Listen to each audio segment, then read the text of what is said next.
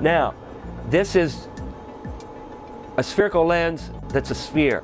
Let's make a spherical lens which is a section of a sphere, but not in itself spherical. And I'll show you how we do that.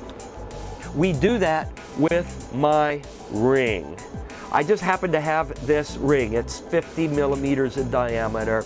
It's 8 millimeters thick, okay? And it's made, this one happens to be made out of a special material. It's called Monel. It's a nickel alloy, corrosion resistant.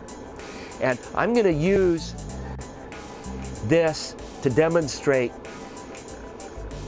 spherical lenses that are both positive lenses and negative lenses. Lenses that have convex surfaces, lenses that have concave surfaces.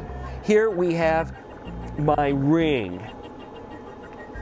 And I'm going to use the two-dimensional beaker. Got to open up the slit here with my finger because this happens to be a cantankerous bag. So I'm sliding.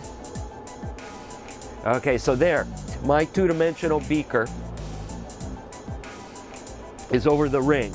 And now I'm going to pull the two-dimensional beaker off, also known as a plastic bag, while I squeeze it, and I'm going to put some water on that ring. Okay, look at that. Remove a little water. Oh, look at that. Oh, perfect. So what we have here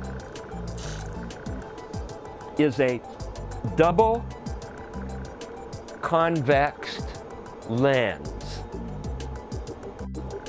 And this lens is positive. That means it acts as a magnifier. And convex means it bulges out. So each side bulges out. And it's maybe a centimeter, maybe 10 millimeters, 12 millimeters thick in the center. And I'm going to kind of get behind it, and Andre told me what I need to do in order to show magnification. Okay, and this lens, because it's not a complete sphere, has fewer aberrations than the lens that was a complete sphere.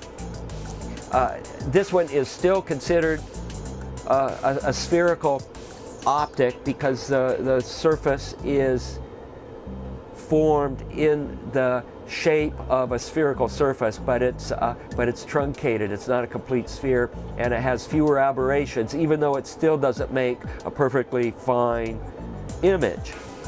Okay, how's the ship's log look?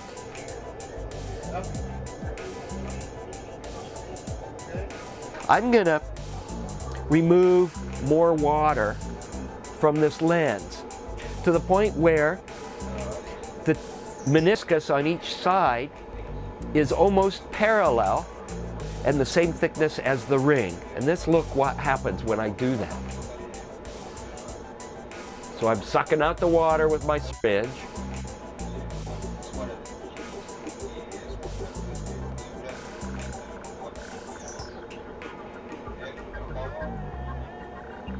And now I'm just looking at this on the side.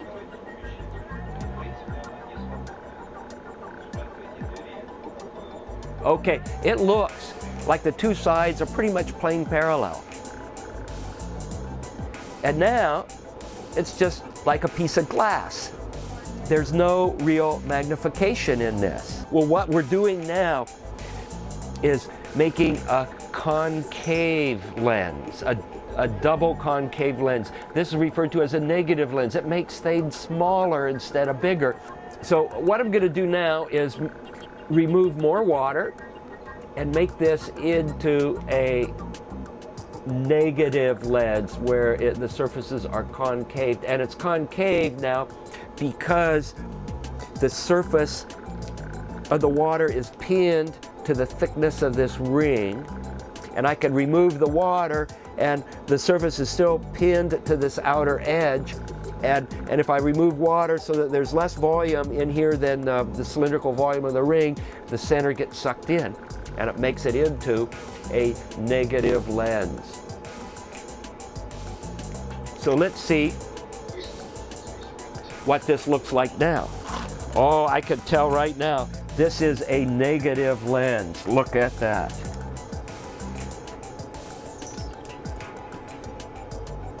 I can see Andre running the camera, and he is small.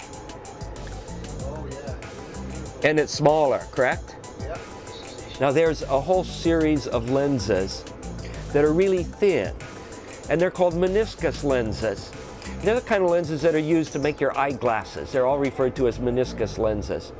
But I think this adds a new twist to optical lens making, because this lens, you could say, is really a meniscus lens.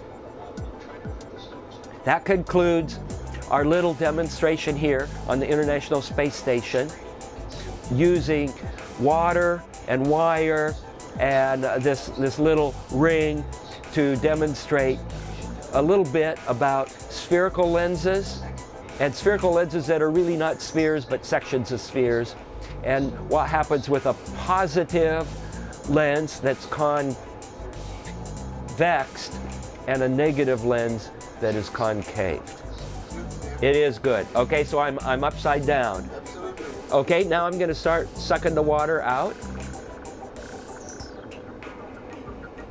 I'm going to stay in this position. And we're going from a positive lens into a negative lens. And now I'm right side up, Yep. and I'm smaller than life.